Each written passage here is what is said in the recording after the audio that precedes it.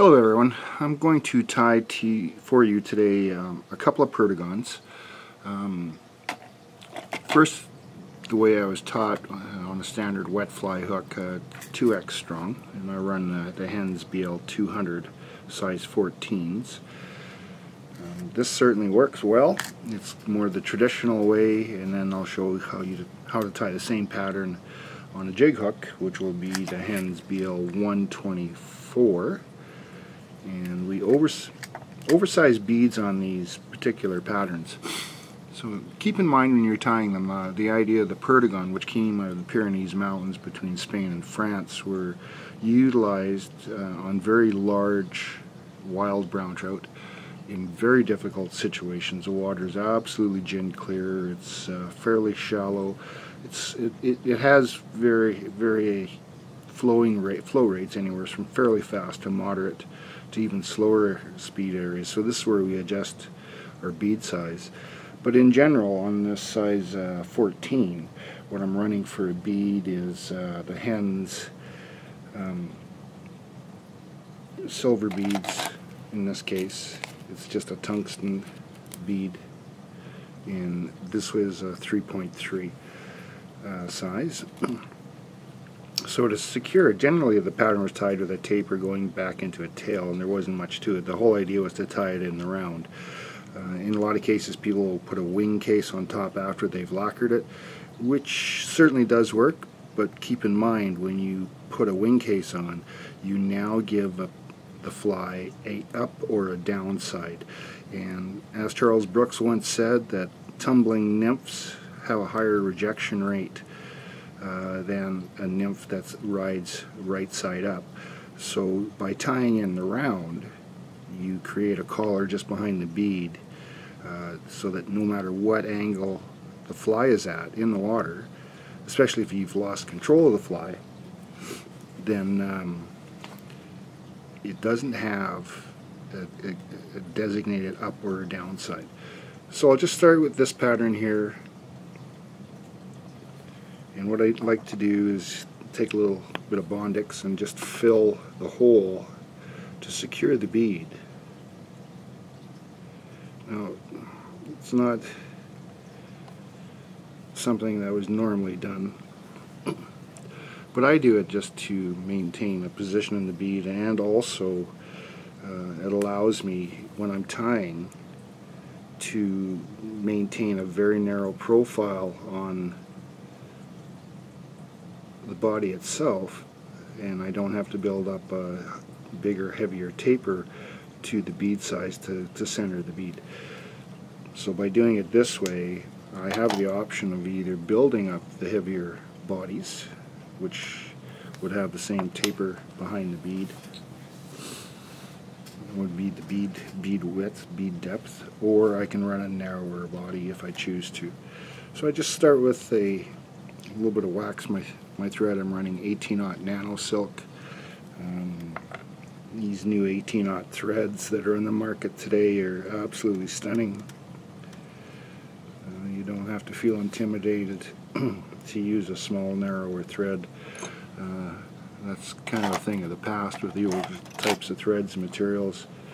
These new ones here, these new synthetics, space age synthetics, are super strong, and actually I can bend this hook with this 18-aught thread, or even break it before I'll even bust the thread. But so what we're running for a feather here is a coq de lion. It's generally used over hackles because it is stiffer, and it has the Perdigon style, has speckling in the fibers. So the idea is to not have these small hackles break on you when they're on as a tail, and I guess that does apply. So I'll just add in the tail. We'll adjust it to length. We don't want a long tail. We want something that's at least just body length. And I'll just come up in behind the bead with my thread, securing all the tail fibers in place. And now I'll This is where my tying technique changes on these patterns, is now I'll just tie in and tie off behind the bead with the thread. I'll have a couple of different spools mounted. So on this particular pattern I want to incorporate a small tag, so I'm just going to run some of the hen's body, buzzer body. That's the original material. Since then they've come out with buzzer wrap and who knows what else, but again, keep your material flat, and I just build that up to right behind the tail. Just back off, turn, take another wrap forward, and then I bring that forward again, taking the twists out of my material, and then wet finish this off as well.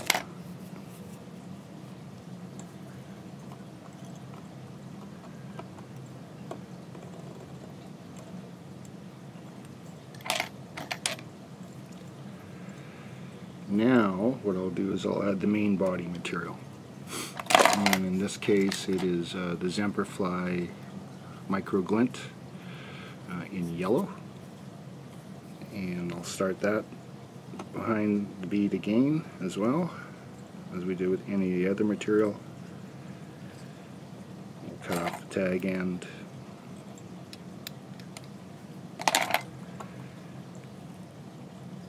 and we'll just pursue down. So we have about 2 or 3 wraps of the tag showing. No, you don't need a lot. I think sometimes we sort of overdo it on tags, make them a bit too large. All we want to do is attract the fish to the hot spot and not spook them off. So, you can come in behind the bead again. You can finish off right here, just leave it the way it is. Just whip finish it off, and then coat the material. Coat the body with head cement or UV resin, and that would be a completed Perdigon. But like I said, I want to tie in around. A lot of people are putting wing cases now. They would put a wing case on top, and that again would give the fly pattern an up or a down position. And for myself, I prefer trying to stay in the round. So what I'll do is I'll just add in a small dark colored wing case, and I'm using here now the hen's Perdigon body material. In this case it's a darker purple. It's 1/69 inch in size, and now I can just finish off again, keeping everything flat.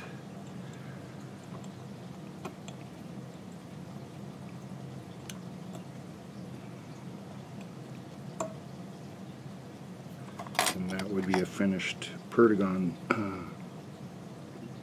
in the fashion that I tie them. Again, now we can head cement this.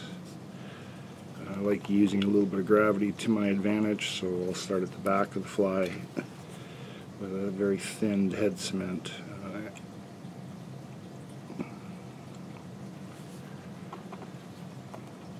And as you can see, as soon as I applied the head cement, the pattern went fairly translucent, which is sort of a key factor in tying these things. Translucency really plays a big part in these patterns.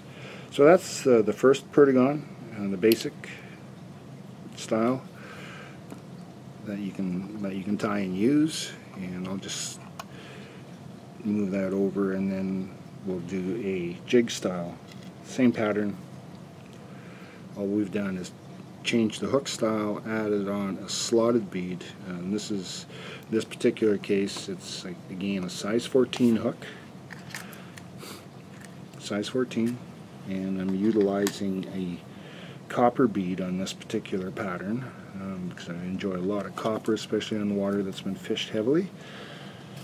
fish react to a little change, and the copper seems to be one of the changes that they'll react very well to. In this case, it's a 3.8 millimeter small slot bead from Hens, and I like the small slots because I can oversize the bead to the smaller jig hooks. And again, I'll fill the back end of the slot once the head's in position so it doesn't move around on me as I'm tying the fly. I mean, I've seen people fill this with tungsten paste, lead, just heat up lead and lay it in there, and that all works. It's all great. For me, I'm not worried about adding extra weight to the pattern. I just try to have something that's functional, and that's why I use the UV resin. So again, we're going to start with a thread behind the bead head, touching turns, moving down the body.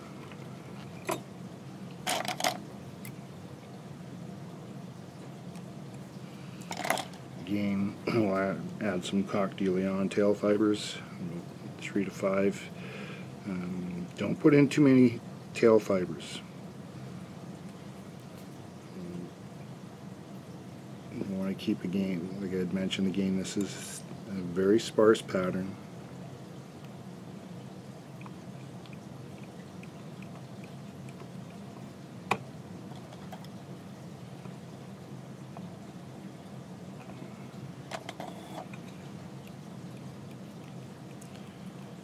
And now we'll just finish this off with a whip finish behind the head.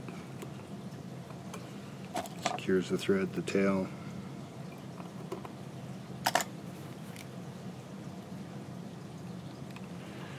And now we'll run the Perdigon buzzer body in the fluorescent orange.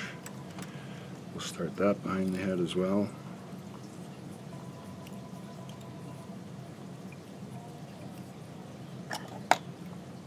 Remove the tag, build our first layer.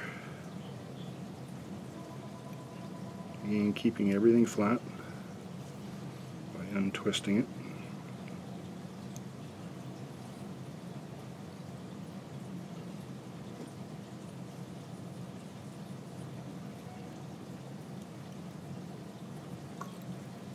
And here we'll lay in a whip finish.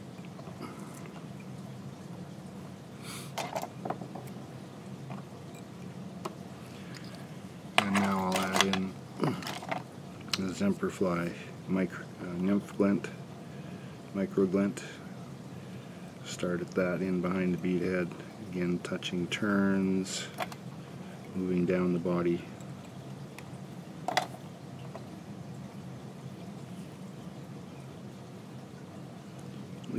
Again, as I'd mentioned, keep the tag small. It doesn't have to be large. You just need to maybe keep 2 or 3 wraps exposed.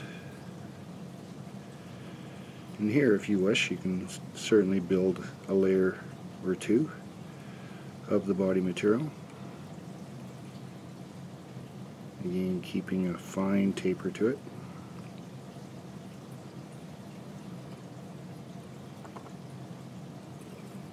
And we'll finish this off behind the head.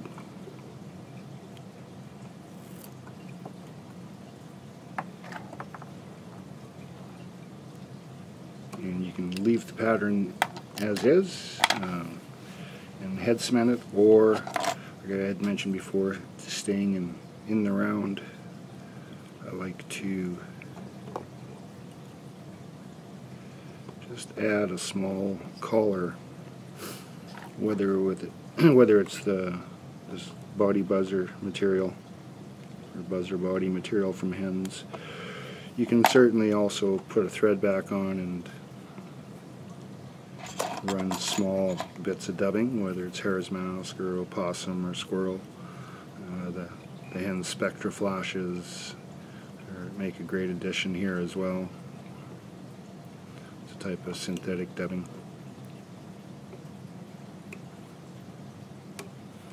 And again, remove that, and then we'll head cement the whole pattern with a few coats. Again, watch the material. It should go translucent, the yellow, and it has just a beautiful effect.